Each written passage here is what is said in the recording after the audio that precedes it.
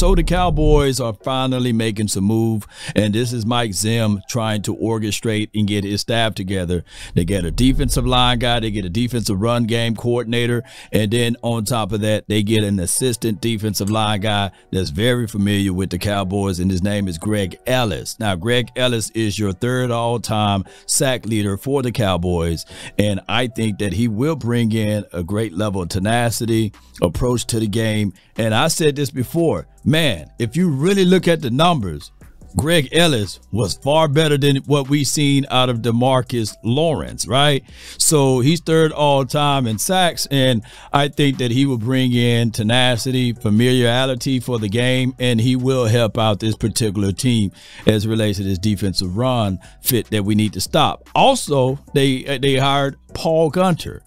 He's a defensive run game coordinator. I love the position name, right? So he's a former defensive coordinator that, you know, defense coordinates some stuff with the Raiders or what have you, had a short stay with them, and also he worked hand in hand with Mike Zim. So Mike Zim is formulating his team, and then the defensive line coach to fill in that voided area from Aiden Durde is Jeff Zgonina. I think that's how you say that man's name. Charge it to my head, not my heart.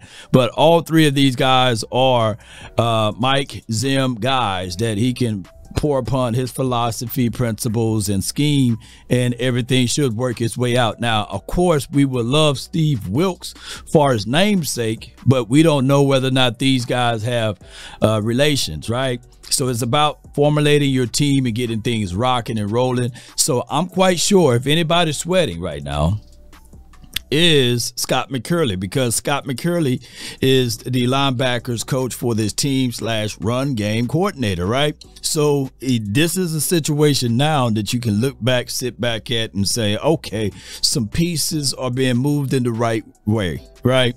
And this is what we got to do. The off season is long. And I'm telling you guys again, the off season is extremely long. So allow these guys to at least get comfortable in Dallas first, right? And allow Mike Zim to start preparing the menu. It's not time to cook yet. He just preparing the menu, getting things together, making sure that everything is ready to go before cooking, right? So sometimes you got to clean out the old stuff and get ready to prepare for the kitchen. And that's what Mike Zim is going to do. I'm getting a lot of people maybe thinking that Mike Zim is going to come in and slowly and be all soft and cute and cuddly. No, no, no, no, no, no. He's coming in to move some furniture around, right? And to bring in technique. Look at the people that he's bringing in. Well, hey, you may like Aiden Durde to a degree, but he never played at the level of Greg Ellis. And I know Greg Ellis will always be matched up with Randy Moss because we passed up on him. But go back and listen to what I said. Greg Ellis, the third all-time sack leader for the Dallas Cowboys, and now he's coaching. So that's going to raise up everybody else level and skill set and play ability, right? So those are things that I want you guys to look at. And as much as you may like Aiden Durde, but he ain't close to what a Greg Ellis can be able to exhibit, right? So I'm just saying this in so many terms, right? And this will be a great chance and an opportunity for the Cowboys to get things going in the right direction. I absolutely like this. And then on the flip side, I do like the fact that Jeff, yeah, he was in-house with the Washington team. He coached up those Bama boys and those up front guys. So if there's any French things that's happening, right, he will know anything and everything about the Washington team. And keep this in mind, we wasn't worried about Washington. You know, we've been sweeping those boys for a long time.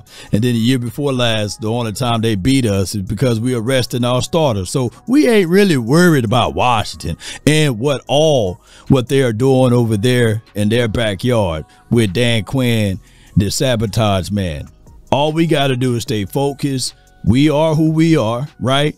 And we just can elevate our game by making sure that the people in-house 1000% believe in the principles and philosophy and scheme that we are doing over here. So I like pretty much the 3 hires. I do like Paul Guenther got the defensive coordinator position on his resume, although he might have didn't do a great job there, but at least he knows what it takes to be a defensive coordinator, right? And he knows what it takes to be on the biggest and the brightest of the stage. And now his role is very diminished. So now he can sit back and learn and listen.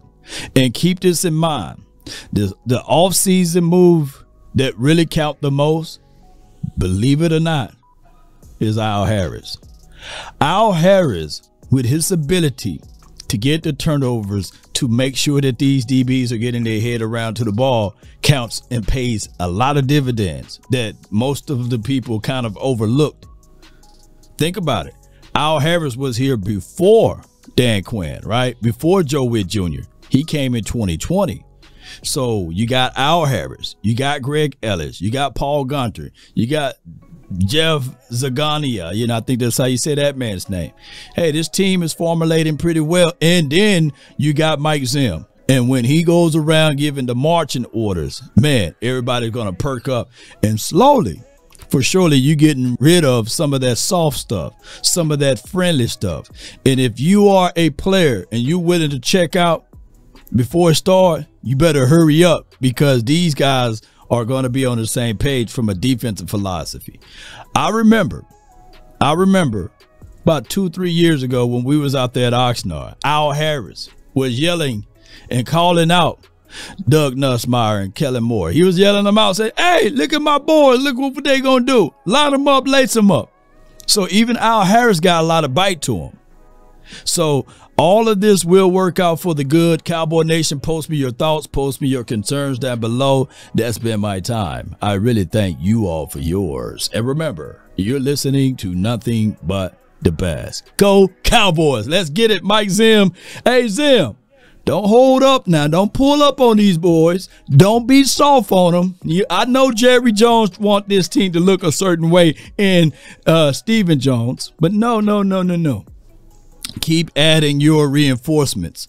I want this training camp to be defense versus offense, and I want the defense to really beat up this offense a little bit more. And I want the offense to match that tenacity and that temperament. It can happen.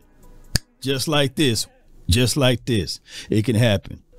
DC for life, not for sure. Let's get it. Salute. Peace.